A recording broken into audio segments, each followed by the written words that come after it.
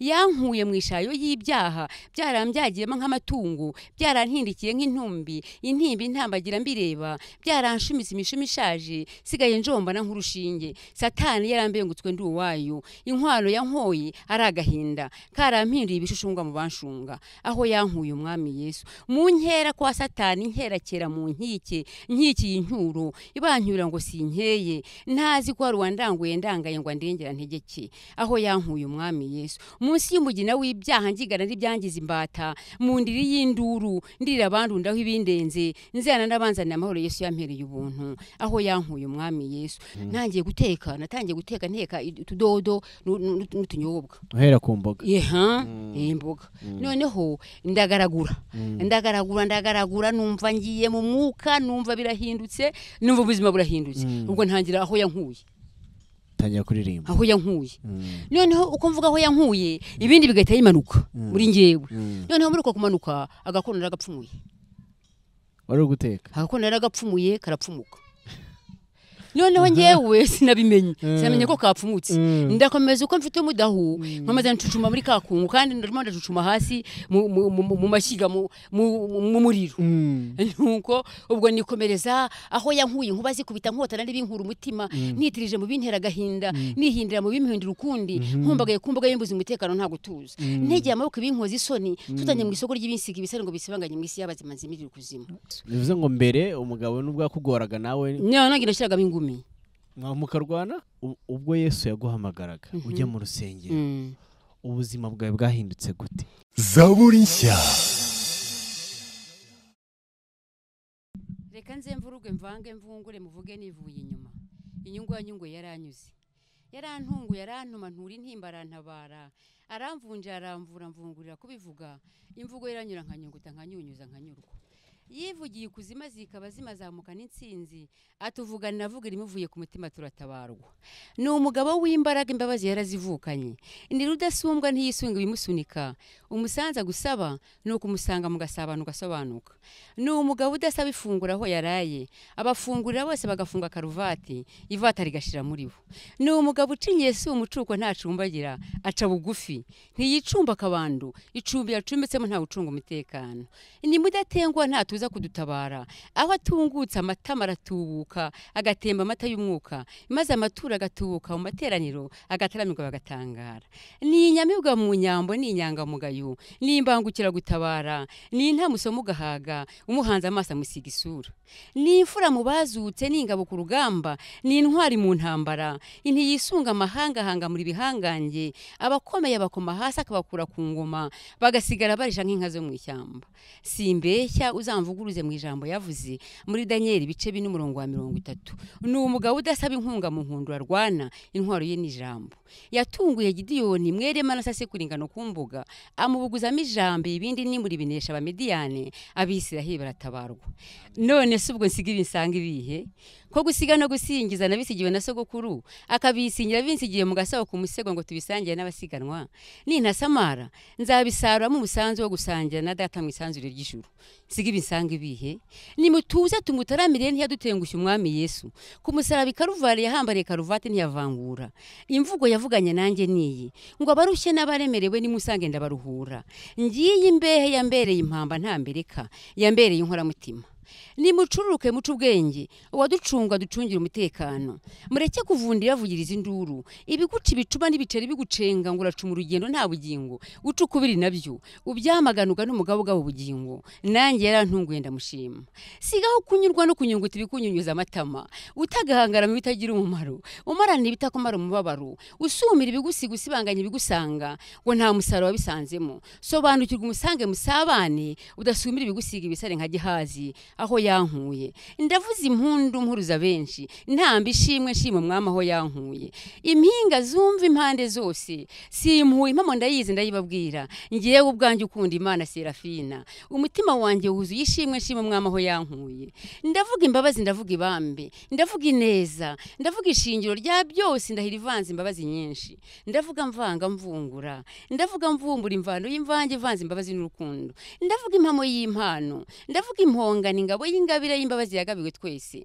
ndavuga nshima imbabazi zawe Uwiteka izo nagiriwe zitankwiye ukazingabira ntabizi ukazinkwiza impande zose ukazingabira ku buntu sibanga subwiru ni impundu simpuha nimva ivanze umuneza maze umunezero ugarosabwa no kugushima aho yankuye umwami Yesu aho yankuye umwami Yesu aho yankuye umwami Yesu yankuye mu ishayo y'ibyaha byarambyagiye nk'amatungo byarantindikiye nk'intumbi intimbi ntambagira mbireba byaranshumisa imishumi ishaje sigaye Njombana nk'urushinge satani yarambengutswe ndi uwayo inkwano yankoye ari agahinda karampinduye ibishushunga mu banshunga aho yankuye umwami Yesu mu nkera kwa satani nkerakera mu nkike y'inyuro ibancyura ngo sinkeye ntazi ko Rwandan ndangaye ngo ndengera ntegeke aho yankuye umwami Yesu munsi y'umugina w'ibyaha ngigana n'ibyangiza imbata mu ndiri y'induru ndirira bandundaho ibindenze nzana nabanzana amahoro Yesu yampereye ubuntu aho yankuye umwami Yesu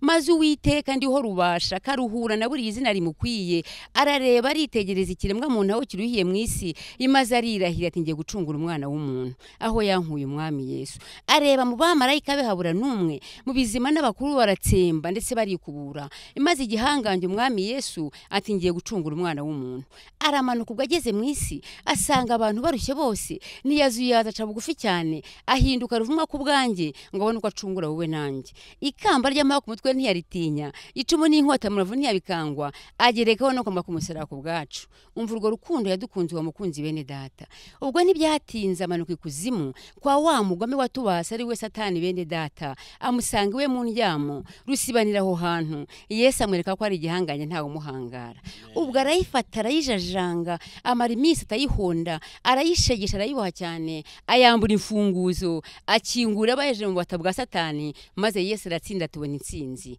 ayegukana maze gatatu mumva uwo mwami tumuha amashimwe tumushimira urwo rukundo n'ubuntu butangaje yagira ikiremwa muntu nkanjye nawe aho yankuye umwami Yesu reka nze muvuga ibigwi reka muvuga imyato nirubasha nikaruhura ntagira ikimunanira umwami wacu Yesu kuko hari hagandagaje ibirura hagandagigaje ubutumwa bwiza twabwirijwe na rubasha ni mudatengwa nta tutereza umutsanze umusabano we ususurutu uhereye umaze akanezerwa ni mu muhimpundu iyangabe yagakiza mfubika mu mfuruka imfura zateranye imiryango iryamanye ibangukira ku ntabara mwijuru havuga impundu Yesu ndamushima iyo yakugabiye ugabura ibiryoshye iyo yaguteteruye ntutiri igitenge mu maturanyi iyo yakwibutse umutima arakwisahane iyo yagusuye usabana wasabaga umusiri iyo yagukebutse umutozo ntutuza mu mata uratanuka bagatangara muza agakiza yampaye nihahuri hora hera hirengeye buri wese uri hano mu isi ni imari maragahinda ni imigisha igabagutuza kwa gahawe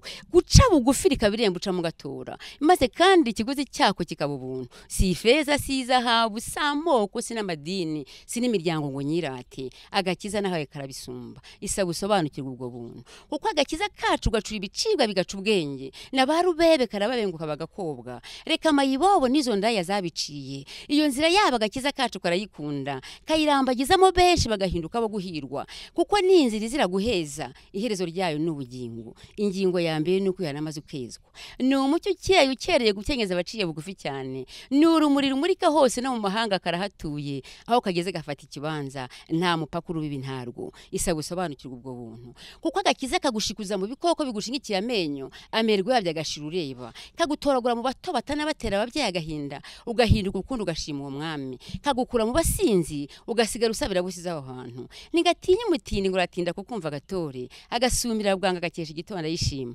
gakebuka bakebereza bajya kwiba bagaheruka bacura inama gakenyeza umukene akaberwa gasiribanga isirisa nabi umujinya n'umunya mu gahanga bigashira bwangu nk'amadashira ushyuhe isa gusobanukirwa ubwo buntu kuko dore gakiza kadukikiye mu biganza karadusimbisa nk'uruhinja kaduhinduye abo guhirwa ni mushishoze bene data mugira ubwenge bwo kuyishima kuko iyo kaba kagurwa simba narakabonye ubumba nshobewe nshengwa n'agahinda nshaka ibisharira nshinyitse amenyo ariko dore gakiza nahawe ngewe nawe ni ingabo ku rugamba ni umwamba utamitse umutano utanaze cyane ni uruganda rutunagura ni imbundira sha niyice ni ishoka isa ntiyase ni indorogemo ukorera wese ni umutekano uteretse mu batuje bategereje gutaha uremba rw'Isiyoni ni mu muhimpundu oya simpimba ndahimbawe sindata ndatangara sinsiga ndasingiza ndavuga imvugo y'imvuzi ivuga utitavangiye nivundirwe n'uyivuga yivuga tano n'ubuhanga mahanga amena. Amen.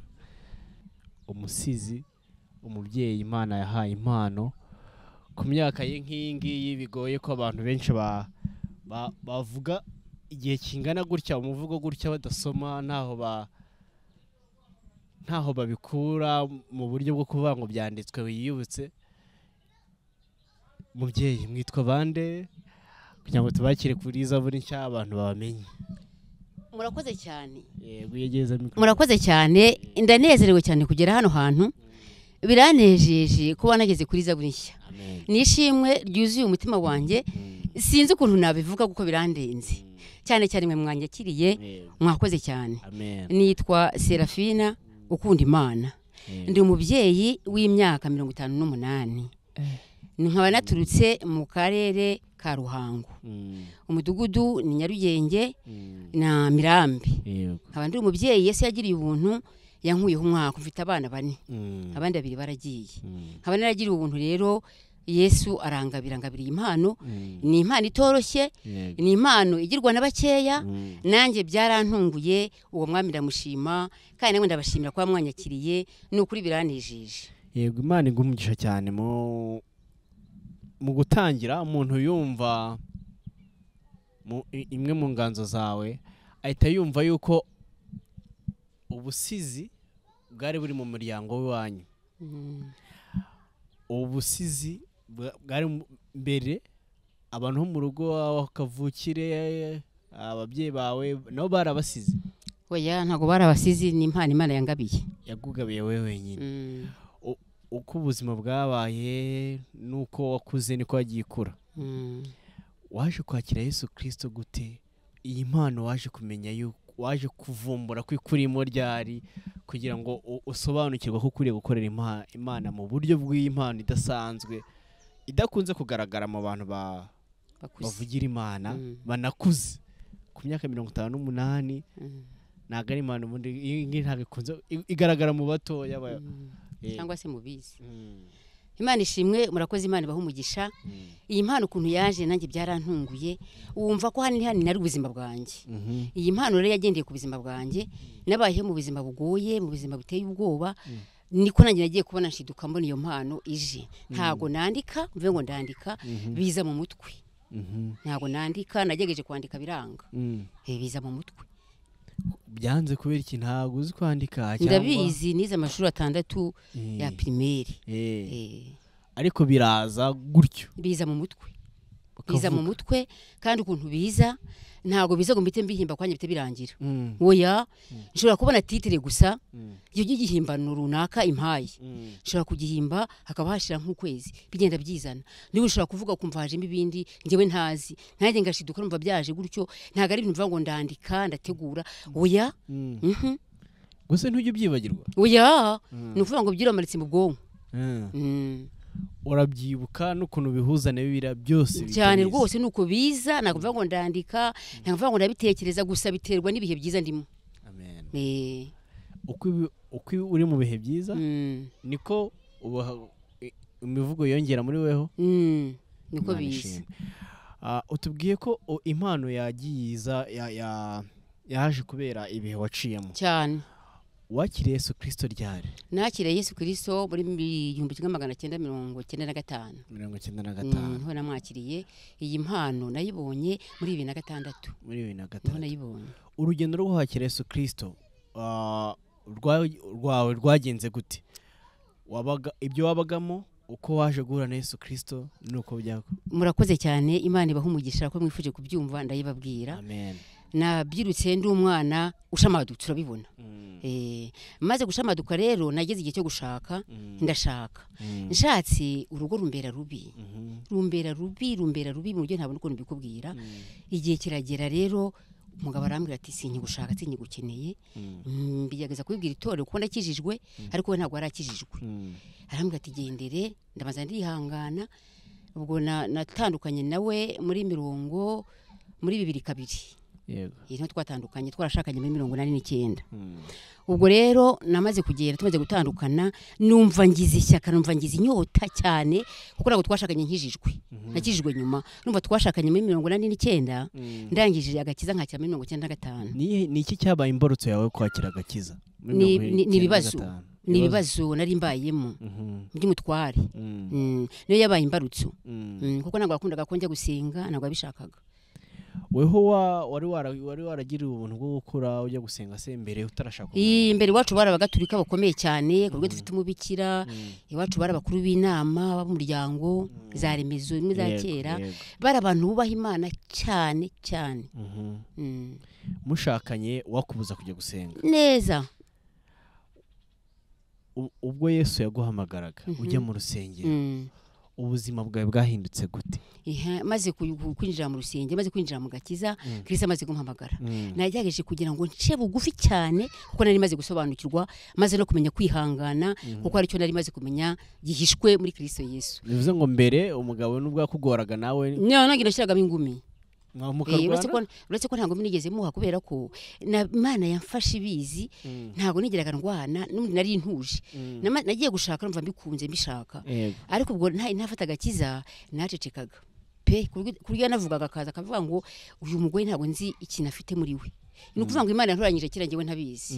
Ubwo rero mu gufata agakiza maze kugafata nyine ubwo nibwo natangiye no guca bugufi birenze ibyo nakoraga mbe ntakizwa nkagegeza kugira ngo mwerere imbuto ariko wapiwe ntabibone kuko na uyu munsi wa none ntabwo aramwakira aracyakora ibyangwa n'Uwiteka.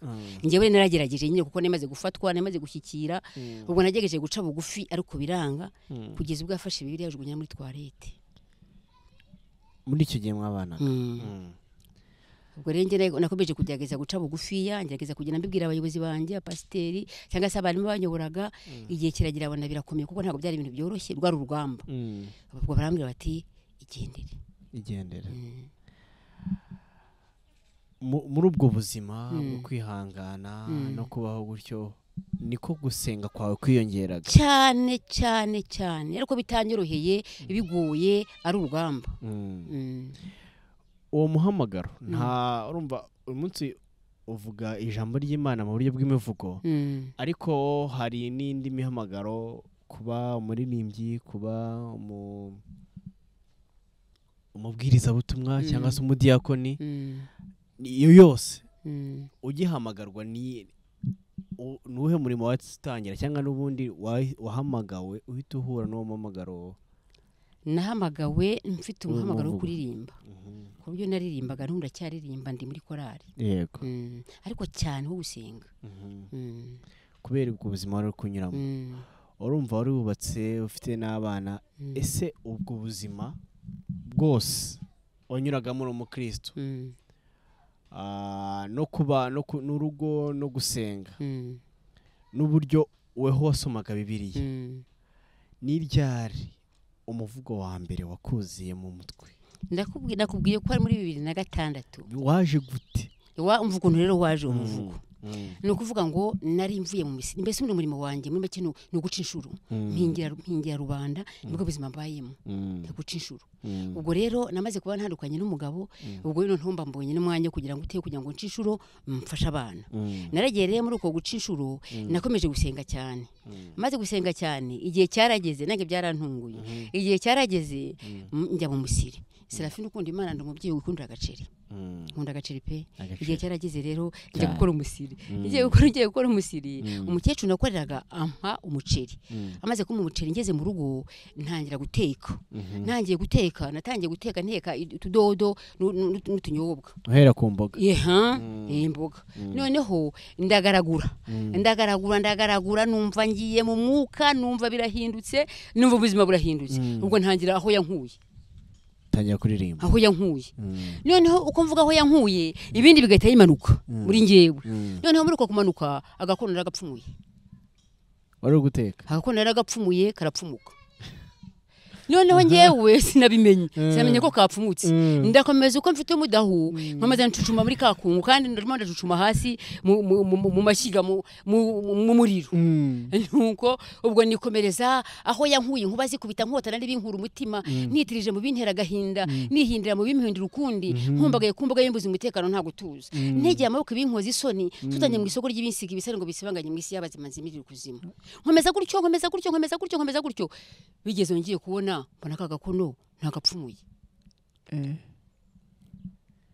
ubwo urumva nahise mva mu mwuka ninjira mu mubiri umwuka wera kumunukira guteka agakono kaba kabigendeyemo ubwo mpita ninjira mu mubiri mbona agakono nakamennye nekeza ko abantu bagiye kubwirirwa nanjye nkaba ngiye kubwirirwa numva biraguye nuko nguko byaje kugeza uyu munsi wa none nukuvuga ngo nicara gutya iyo nafashijwe mfite ibihe byiza byo gusenga njya kumva kumvaje nk'ijambo haryo batubye ko witwa nde ye nitwa Tsigaye kajya kumva ngo Tsigaye ni umusore mwiza akora kuri Zaburi nshya ni umusore uzi kwakira abakiriya ni umusore uzi kwakira abakecuru uko nguko bikatabiza gutyo ntabwo bivuga ngo ndandika nuko bisa dusubiye uwo munsi umwuka wera yakumanuriraga ko ubyumvishe neza uwo ni wo munsi wamanurirwagamo iyo mpano ubundi kuko igihe cyose iyo impano iri kwinjira mu muntu yinjiranamo imbaraga cyane rwose ari nayo mpamvu ako gakono kamenetse uwo munsi wari umaze iminsi uri mu bihe byo masengesho cyane rwose wari umaze iminsi uri mu bihe by'amasengesho nuko gukora wagiye gukora umusiri nyarimo nyuma y'icyo gihe byakomeje kuza gute uko nguko nuko byakomeje kuza uraryama cyangwa niyo uri kugenda hose biraza ntabwo bitoranya oya bigira igihe ntabwo bipfa kuza ngenda ngira gute oya ahubwo nakubwiye ko ari igihe njya mu bihe byiza icyo gihe njya mu bihe byiza rero nibwo bimanuka uri mu masengesho kenshi kugira nshobora no kujya mu musiri nkagira nifite ibihe byiza hari rwose nibiza ndi mu musiri nk'ubu ngubu hariho waje ndi mu musiri rwose uvuga ngo niyiziye Serafine ukunda Imana ndi rudatangwa mu gitaramo cy'umwami Yesu aho bataramye ndatakarwa nkamutaka kuko yarantangaje oyo subiremo katagwa umwanya uvuge uwo ngo waje uri mu musiri uri guhinga waje ndi mu musiri waravuze ngo niyiziye Serafine ukunda Imana ndi rudatangwa mu gitaramo cy'umwami Yesu aho bataramye ndatakarwa nkamutaka kuko yarantangaje kuko Yesu wacu ndi rudasumbwa ni karuhura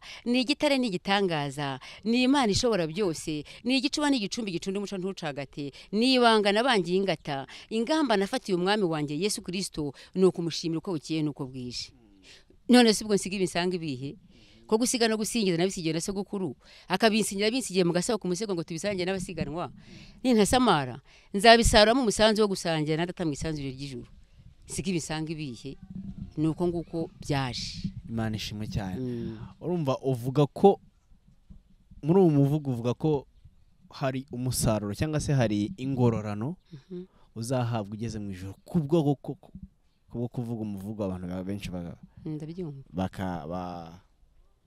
bagahindukirira bakakurikira Kristo ubuzima ubayemo uyu munsi cyangwa se guhera icyo gihe watangira kuvuga umuvugo ni 2006 yari impano itamenyerewe mu rusengero cyane baguhaga umwanya ukavuga cyangwa byaragoranaga bampaga umwanya ariko cyane hari igihe nazaga ngiye mbifite hari igihe nazaga mbifite nkahita narekera umuyobozi nkamubwira ndumva uyu munsi nshaka gushima nkitakoma nkavuga umwami wanjye nkavuga aho yankuye nuko yandengeye bagahita bampa umwanya ubundi ngataka nkamuhamya amen uyu munsi ukurikije uko bigenda bikura umaze kujya nk'imivugo ingahe iyo wibuka mu mutwe neza iyo nibuka mu mutwe ni nk'itanu cyangwa ine gutyo nk'itanu cyangwa ine ku mubyeyi ukuze nkawe cyangwa se ku mukecuru kuko imyaka irabikwemera ko tubyita gutyo iyo mivugo yose ukaba ukiyibuka ubundi abandi bageze mu gihe cy'iyo myaka yawe baribagirwa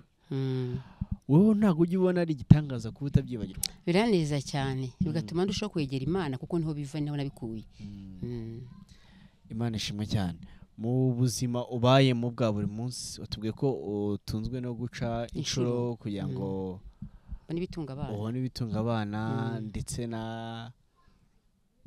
n'urugo n'abandi bose bakugana ubu buhanzi bwo mu buryo bw'imivugo ujya ubona uburyo ku buryo umuntu agutumiye kujya kuvuga ijambo ry'Imana mu buryo bw'imivugo mu rusengero wabivuga? Nabivuga ariko kigoye nuko n'umwanya kumva ngiye nyine. Ariko umuntu yagutumiye hakiri kare yanteguje nashakisha uwo nsiga ku rugo cyangwa ndagasana akagira ukundi kuntu abigenza kuko niwe udushoboza. Yego. Abana ni bakuru ku buryo batakiba mu rugo. Ni bakuru. Ubwo impamvu nari mbivuze nuko hari abakurikirana gutya bakazagira amatsiko cyangwa se bakumva wabaganiriza imbona nkubone. Ubwo rero bazakumenyesha hakiri kare. Urumva igisubizo nuko bakumenyesha hakiri kare.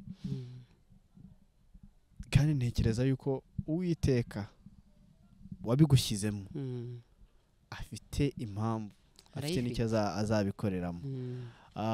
Mu buzima tubayemo nta mpano n'imwe iza ku muntu iri mu nyungu y'ubwami bw'Imana idafite impamvu. Ari nayo mpamvu ndi kuganisha ahangaha avuga ngo ese umuntu akeneye ko ujya kuvuga ijambo ry'Imana mu buryo bw'imivugo, ariko sinanakubajije ushobora no kuba usanzwe unaganira n'ijambo ry'Imana mu buryo busanzwe bwo kubwiriza, nabyo ujya ubikora? Ntabwo ari kenshi. Ni gakeya. Yego. Hari umupapa mwagendanye ngiye kumuha umwanya nawe mubazeho gatoya uko yabonye impano nuko we yabonye iherekwa muri yo.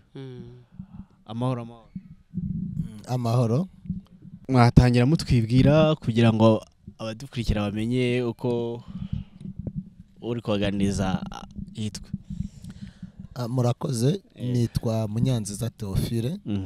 Ndi umugabo, ndubatse, mfite umufasha umwe n'umwana umwe, birumvikana. Nturuka mu ntara y'Amajyepfo mu karere ka Ruhango, umurenge n'Ikinazi, akagari ka Kinazi. Mu mirimo isanzwe ndi umwarimu ku ishuri ryaho ribanza kuri Kinazi. Yego. Mu gutanya tuganira uyu mubyeyi mwazanye kandi uri no mu bantu babonye impano bakumva ko ari impano idasanzwe, kandi koko ntabwo ari impano ikunze kuboneka kuri benshi. Urugero nuko no mu Rwanda mu basizi bisanzwe tugira bake. Iyi mpano wayibonyemo umuhamagaro udasanzwe. Yego. Ni iki wabonye kidasanzwe ku mubyeyi? Kuko ngewe hari ibyo numvishemo numva ni amagambo atamenyerewe kandi ari mu buryo bwa gikristo, noneho adahuye n'ay'iminsi yandi. Weho aya magambo yabona wumva avuga umuvugo wabyakiriye gute? Okay, murakoze. Muranyemerera nze wenda kubiva imuzi imvo n'imvano yo kugira ngo mbone impano y'uyu mubyeyi twicaranye. Ubundi ngewe nubwo nakubwiye ko waca ari Kinazi, ariko ntabwo naharerewe cyane, ntabwo nahakuriye cyane. Yego. Donc ndangije kwiga segonderi nahise nza kuba mu buzima bwo kuba mu mujyi. Hanyuma mu mujyi ndahaba, nza kugirirwa n'ubuntu nza kuba hanze. Yego. Nagarutse Ikinazi muri 2021. Urumva nabaye mu nce zitandukanye, nagiye wahuye n'abantu benshi batandukanye. Yes, nahuye n'abantu benshi batandukanye. Mu buzima bwanjye hari ukuntu ngira nitegereza umuntu nkareba impano afite, nkareba n'uburyo ifite umusaruro wihishe nubwo abantu bamwe baba batabibona. Yego. Naje rero mvuye hanze nje gukora ubukwe kuko nakoze ubukwe muri COVID. Hanyuma nibwo nagiye muri korali yitwa Karumeli. Ariko mbere yuko ninjira muri korali yaho yitwa Karumeli nabanje kujya nsengera muri Nibature. Yego. Muri Nibature rero uyu mubyeyi nagiye kubona mbona arahagurutse arimo agiye gushima Imana. Noneho bya bindi by'umuvugo biba biraje. Atangira kuvuga umuvugo. Ubundi ngiye nize lettre, nize indimi. n'ubuvanganzo. Yego. Nize igifaransa cy'Icyongereza n'ikinyarwanda hano muri esi mu Kingi niho nize. Yego. Hanyuma mubonye rero biterwa nuko nari nsanzwe nkunda n'impano yo kuvuga umuvugo, nge narabigerageje ngerageza no kujya mvuga imivugo y'ubukwe birananira, ariko mbona umukecuru bishoboye kandi ubindusha. Icyo kintu kinkora ku mutima. Uko bwije nuko bukeye twaturi nko mu rusengero rimwe na rimwe nkabona hagurutse agiye gushima Imana agahita avuga umuvugo. Numva ndanezerewe muri ngewe cyane. Ndavuga nti Imana uzanshoboze uyu muvugo w'uyu mubyeyi. Mbona najyaga njya kuri YouTube nkabona Zaburi Nshya, niyo nabanje kubona cyane. Nkabona izitwa ngo Impano TV, ndazitegereza zose. Nabonaga bitwa ba Bikemu bari kugira bakiriye abantu batandukanye, mbona abahanzi n'abavuga butumwa batandukanye, nkareba ba Mukate tukuntu bari kugenda bavuga ijambo ry'Imana, mbona ibyo bintu bifite umusaruro mwinshi. Nareba nka views nkabona nk'ikigisho cy'umuntu gifite views zigera mu 100,000. Ibyo bintu numva binkoze ku mutima. Ndavuga nti Imana uzamfashe mu buzima bwanjye, uriya mubyeyi ibi bintu afite ntibizagume hano ikinazi. Yego. Numva mbitekerejeho mu mutima, ndavuga ibi bintu uyu mubyeyi afite umbabarire ntibizagume hano ikinazi. Ni muri urwo rwego rero nafashe nimero ya Prezire, ndamuhamagara, ndabashimira kuri Zaburi Nshya, muri ababyeyi beza, muri abantu b'Imana, muri abana b'Imana. Amen. Imana ishimwe cyane. Urumva weho kuba waranabyize, umuntu wize indimi ku kintu cyitwa ubuvanganzo aracyumva n'uburyo agikurikirana. Yego.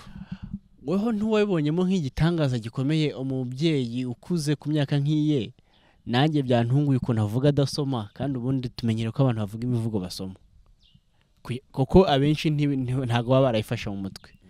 Niyo yayivuga kenshi aba yibeshye, ariko we arayivuga akavuga umwe, akavuga wa kabiri, akavuga wa gatatu atibeshye. Uho niho wabibonyemo impano idasanzwe kuri we. Urakoze cyane Thierry, buriya nkubwije ukuri, uretse no kwibona nk'impano idasanzwe ahubwo nge nabonye ari igitangaza. Yego.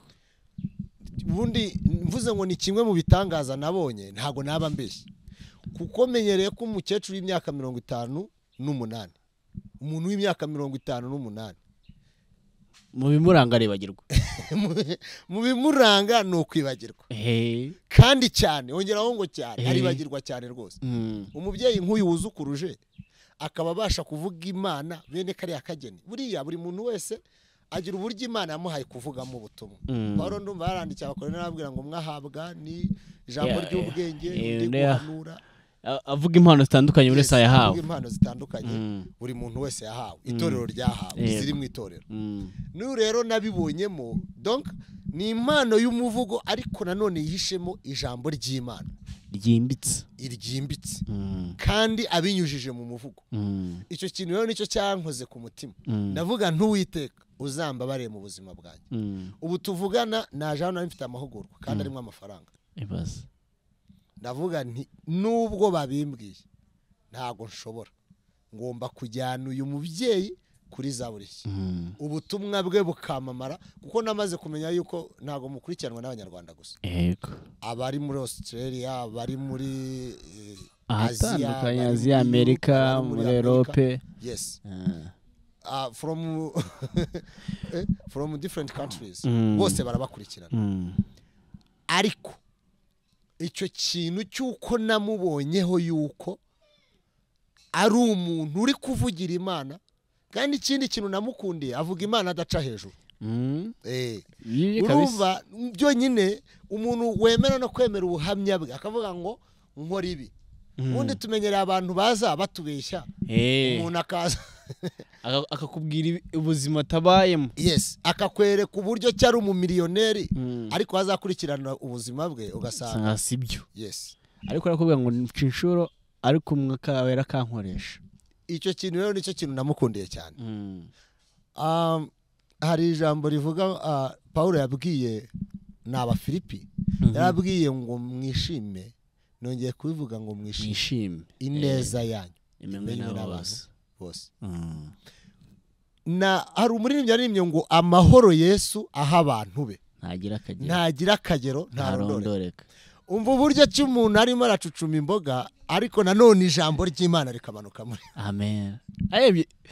Hari ibintu wumva kumva nyine bifite nta kindi kintu bisa nabyumvishe n'ubudasa nabyumvishe numva biranangaje n'ubudasa bw'Imana.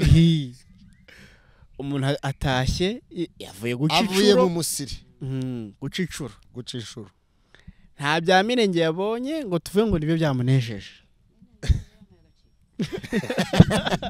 agaceri ndagakunda cyane n'uyu munsi none ndagakunda ni nagatahanye yakampaye. Tseri reka nkubwire mu gihe abantu bamwe bamena ibiryo bamena amafiriti bamena n'inyama ariko wabonye umuceri ariko reka mvuga akagana bakabibona banataha bagaterana amakofi bakabibona umakarara muri rakunda akarara muri irana bari mu nzima ariko umubyeyi ubonye agaceri ku munsi umwe nka ya ndyo yo muri Bibiliya wa mugore wo kwa Elisa ati ngiye nsigaranye ngewe ubureba rwose nagafu gake nge n'umwana wanjye tukipfira. uyo ni kwa Elisa ni kwa Eliya ni kwa Eliya ariko unyumvire uku kwiza aya mahoro Yesu aha abantu atuma umuntu abona umuceri avanye mu musiri akawubonamwo imifuka n'imifuka akakabonamwo imifuka iparitse mu nzu. hari umugabo umwe twigeze kuganira turi kuvuga ku bya Yesu arambwira ngo ubundi ngo reka turebe uburyo Yesu atubeshaho muri ubu buzima. Haleluya. Noneho hanzamo ijambo nanjye kwa kundi umwuka wera kuganiriza nsanga Yesu ntago yigeze avuga ngo tuzabaho tuvuye mu isi. Yego. Ahubwo yasabye umwami yasabye Imana ngo ubarindire muri iyi si. Ubarindire mu isi. Noneho ngo kandi ayo mahoro anavuga ngo kandi amahoro yanjye ndayabahaye. Uyu kintu yese nsobanukirwa gikomeye. Yego. Yesu aguha amahoro ku buryo intambara ziba zihari ntuzibone. Ukiryamira uko bizi kuri bubyuka ukongera ugasubira kurwana ariko ntizikugireho ingaruka zo kuguhungabanya. Abantu benshi bataye amahoro.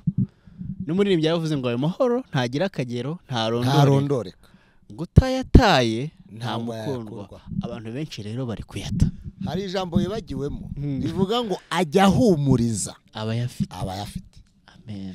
Ibaza amahoro ahumuriza umuntu umugabo yirukanye akabwira ngo sinkigushaka mva imbere. Imyaka babarira ibyo bintu bikururi. Buri hari ikintu atakubwiye. Afite abana b'abahanga buzuza ibizamini bya leta.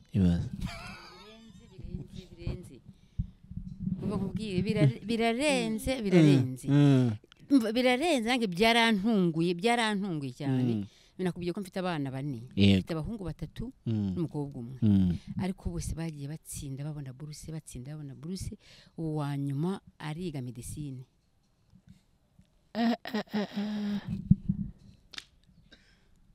hari ibintu Bibiliya ivuga yego tukabyita nkaho tukabirekera mu nyuguti ariko ntidushaka kubikora. Yego. Hari ibintu Bibiliya ivuga ngo nzaguha umugisha. Yego. N'urubyaro rwawe nzaruha umugisha. Nyine ubundi ikintu cyo gisobanuro cyane. Uzagusabira umugisha nanjye nzawumuha. Ubundi aho ngani kwa kundi nzaguha umugisha n'igisekuru cyawe. Buriya hari ibintu tujya twumva tukagira ngo tukabishyira mu bintu bya kera nitwumve ko ni umunsi bikihari bigishoboka. Buri ingorane tugira nizi ngizi tureba ku byabaye ku bakera niturebe ku biri kuba ku bantu twabanye. None rero tugira ingorane umuntu niba ari umusinzi aba no mu nzu y'Imana aba yumva ko abantu bose ari abasinzi. Biragoye kubwira umusore umaze gusambanya abakobwa 4-7 kandi babaririmbyi kugira ngo uzamwumvishe yuko hariho abakobwa bisugi bariho batarasambana. Birinda. Biragoye. Yego. Kandi bigoranye no ku bakobwa kandi nuko. Kuba umukobwa amaze gusambanywa n'abagabo 4 cyangwa abasore 7-10 baba mu nzu y'Imana abanyamasengesho bavuga butumwa kuko nabo turafite bameze batyo muri iki gihe kumwumvisha yuko hari abandi bantu batariyanduza biragoye. Ariko kuri nuko haracyari ibya 2,000. Ariko Eliya yes Eliya we arazamuka aravuga ati ninjye ngiyenyine usigaye noneho ikigeretseho nanjye baragenza ubugingo bwanjye bari ngo yakabajije Imana ngo nimpfa urabusigaranye Imana iramusubiza ngo Eliya hari ibihumbi 7 bitapfukamiye bayari kugeza n'uyu munsi Imana yakoraga cyagiye n'uyu munsi iracyakora nicyo kintu nabonye kuri uyu mubyeyi kuri njyewe namufata namushyira mu cyiciro kimwe na ba Debora nuko Debora avuga ko yari umupfakazi we rwose umupfakazi yasenzwe n'umugabo ariko ni muri icyo giciro abantu bemerewe gukorera Imana rwose ntacyo barebeyeho kandi kimwe mu bintu bikomeye nuko ibi ngibi bizadushinja kuko utafite mu by'ubu buzima hari abavuga ngo ngewe ndakora ngo wampaye iki Imana ngo ndagukorera wampaye iki ariko mu by'ukuri n'ubuzima dufite yego ubwabyo twagakwiye kubushimira Imana uko niko kuri kuko niba ijambo ry'Imana ritubuza kwiganyira iby'iminsi n'ibihe nuko Uwiteka ubigena byose ukiri aho hantu hari ijambo Yesu yabwiye abigishwa ndumva ni inyigisho ni inyigisho zo ku musozi Matayo 6:7-8 gutyo yego muri 6 hari aho yababwiye ngo ntimukiganyire ngo tuzarya iki tuzanywa iki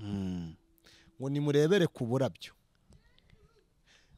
arangije aravuga ngo ahubwo mubanze mushake ubwami bw'Imana no gukira first ubwami bw'Imana yego ibindi byose mushaka muzabyongererwa reka aho hantu harimo akantu yavuze ibindi mugize gute mushaka ibindi byose muzabyongera ariko ikibanza niki ubwami bw'Imana seri uri umuntu mukuru uba muri umujyi wa Kigali naho bayemwe imyaka 5 birangira nkuvuyemo nageze amahirwe yo kugera mu gihugu cya Kenya nkivamo nagarutse mu Rwanda ahantu hose nagenze ndakubaza ikibazo kinsubize nje ntago nigeze mbona yaba supermarket cyangwa alimentation cyangwa se kenkayori cyangwa handi hantu hose bagurisha bahamagara umuntu ngo dufite promotion n'abantu bose bataguze turi kubongeza warababonye akareka wasanga ndi Kigali bahari oya ntaho bongeza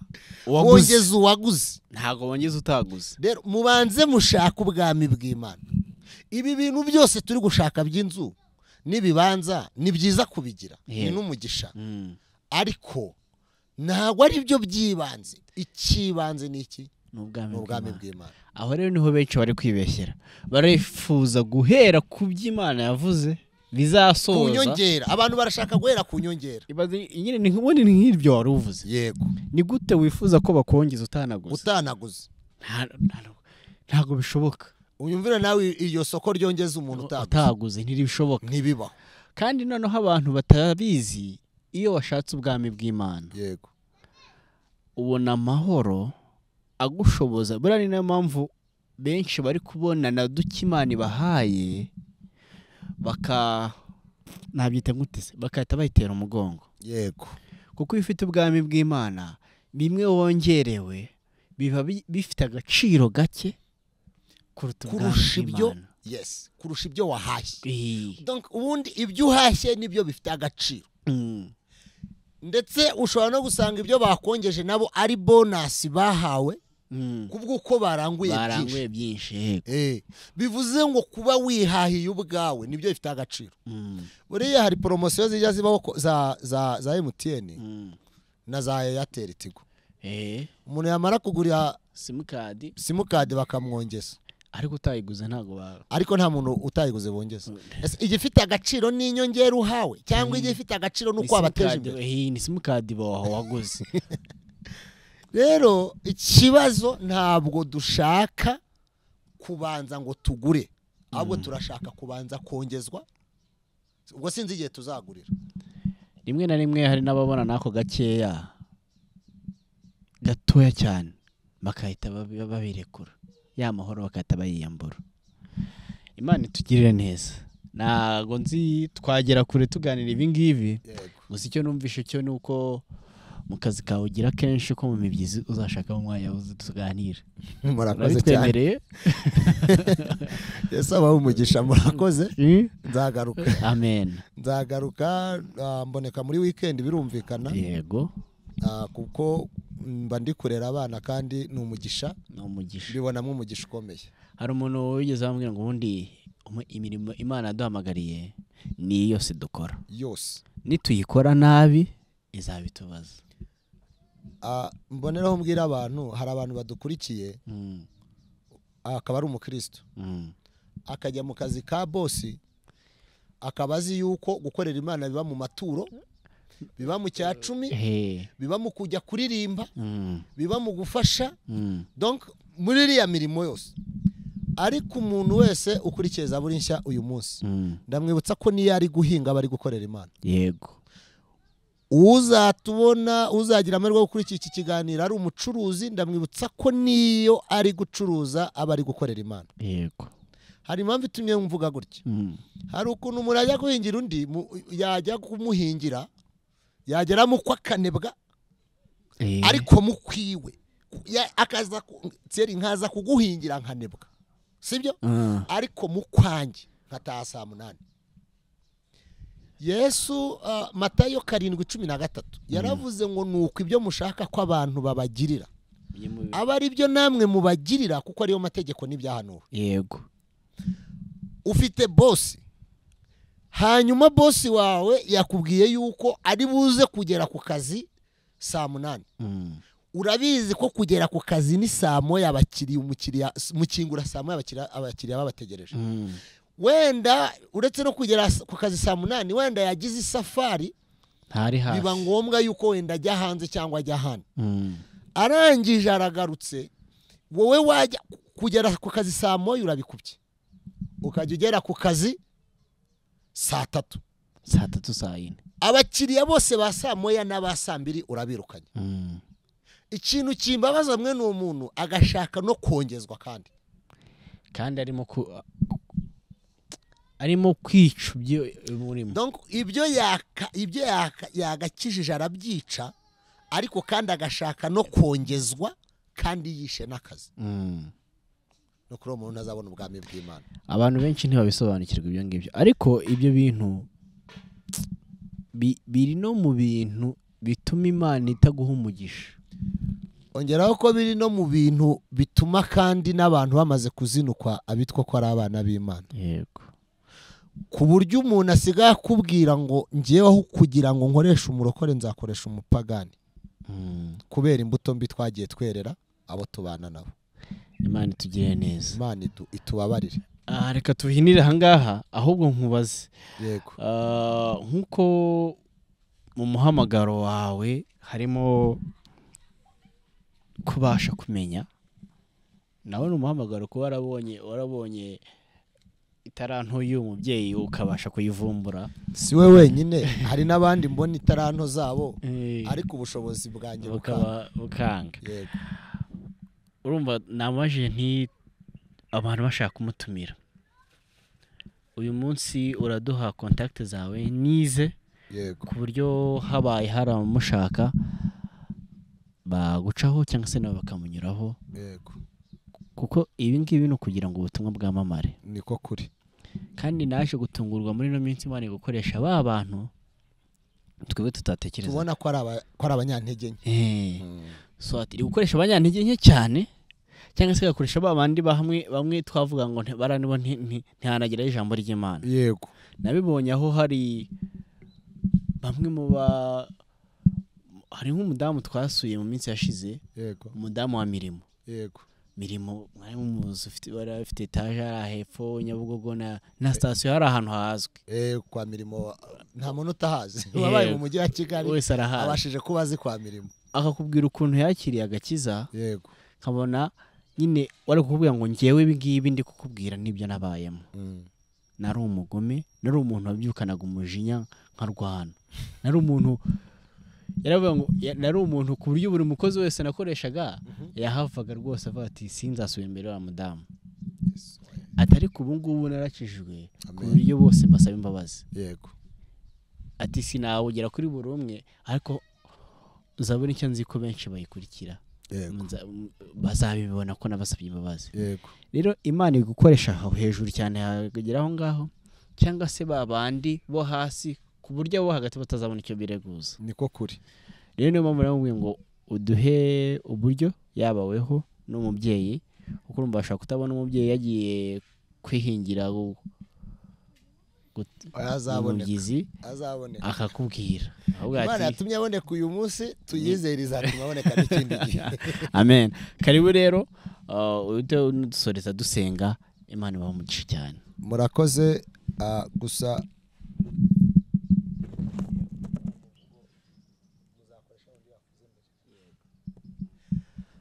murakoze nongere nshimire Zaburi Nshya uburyo kandi nshimire n'Imana yazanye izi televiziyo zo kuri murandasi kuko ziri kudufasha muri byinshi cyane, ziri kudufasha muri byinshi kandi ziri gutuma abantu bubakika mu buryo bw'ijambo ry'Imana. Nihereyeho ndazikurikirana cyane, nkurikirana ibiganiro byanyu cyane kandi bituma nubakika mu buryo bwose. Amen. Mu buryo bw'umwuka kandi buryo ibyo mwuka bigenze neza nukuri n'iby'umubiri bigenda neza.